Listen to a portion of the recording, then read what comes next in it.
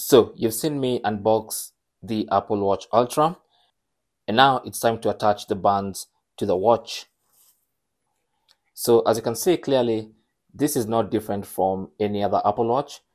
And if you've had Apple Watches before, then it's the same old process. As you can see, simply slide this band into these slots on the watch until they click in place and you're good to go.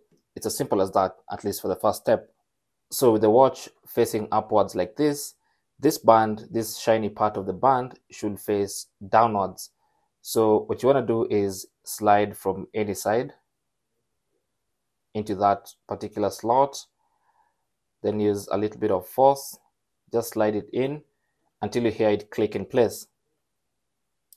There you go, simple as that. And the band is now secure in place. Do the same for the other band. Simply slide it in, but I pushed it back and it clicked in place. So now the Apple Watch is secure. Now there's one last part which you might be wondering where it goes. This one goes into these Ocean bands. So this particular one is the Ocean Titanic band, and this one goes to cover or to hold the excess part of the strap. So once you put on your watch and then put in that little hole, and now this part is what's supposed to be held by this little thing, this hanging part.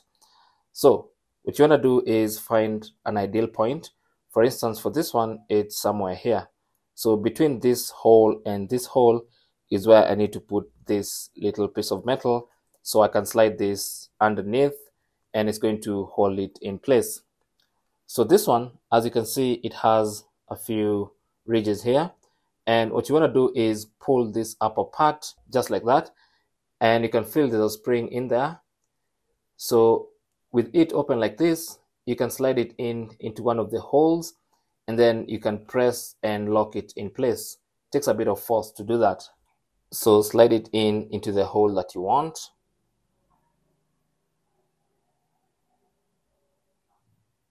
Until it almost pops up from the other side. Just stretch it out and put it in there, and then press until you hear it click in place. So put some pressure. There you go. So now it's locked in place. So now when you wear your watch, you have a place to tuck in the excess strap of the watch, just like that. There you go. So that's basically how to put the Ocean straps on the Apple Watch Ultra. Thanks for watching. Leave your comments and questions down below, and good luck.